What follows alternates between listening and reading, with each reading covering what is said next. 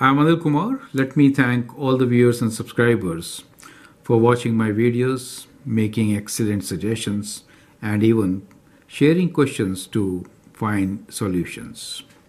It's my privilege to provide these solutions, and I hope many of our other viewers will definitely benefit from this. The question here is, if the difference between the roots of equation ax squared minus bx plus c equals to 0 is 4, then which of the following is true? We are given 4 different conditions. Now this question is unique because we are normally not talking about difference between the roots, right? Most of the questions are based on sum of the roots and product of the roots. But here it is unique since we are talking about difference between the roots, right? So it needs a fresh look. So in general, let's try to understand. We have this equation ax squared minus bx plus c equals to 0. So in that case, what is the solution? So x is equal to minus b plus minus square root of b square minus 4ac, right? So minus of minus b, since it is minus, it becomes plus, right? b square minus 4ac over 2 times a. So this is your general solution, correct? So that means we have 2 roots here. So let's say one of the root, let's say alpha is b plus square root of b square minus 4ac, right, over 2a, and the other root, let's say beta, will be b minus square root of b square minus 4ac over 2a. Clear? So these are your 2 roots whenever you're working with quadratic equation. Now let's look into the difference of these roots. So what is the difference of these roots? That is, what is alpha minus beta? So if I do this minus this, b terms cancel, they become twice. We get 2 times square root of b square minus 4ac divided by 2a. Now this could be simplified. You could actually cancel these 2, right? Now if I call difference as d, right? Let me call this difference as d, right? Now in that case we can just cross multiply and say that that difference d times a is equal to square root of b square minus 4ac, correct? So if I square, I get d square a square equals to b square minus 4ac, right?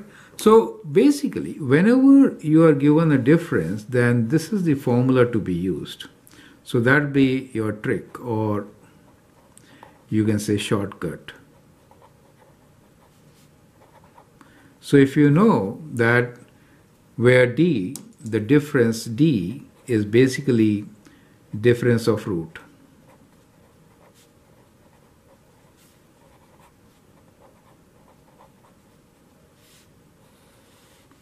correct? So that is what is important to understand.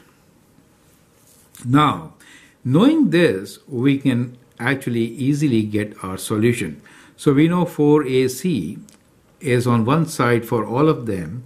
So what are we looking for? We know d in our case is what? So let's work it out. So in our case, we are given difference is 4. So in our case, we know d is equal to 4, right? So that is a difference of roots.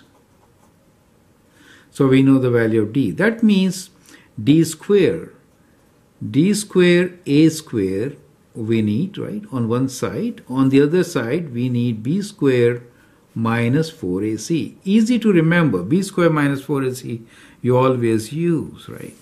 So d is 4, so we are looking for 16a square, right? We are looking for 16a square, right?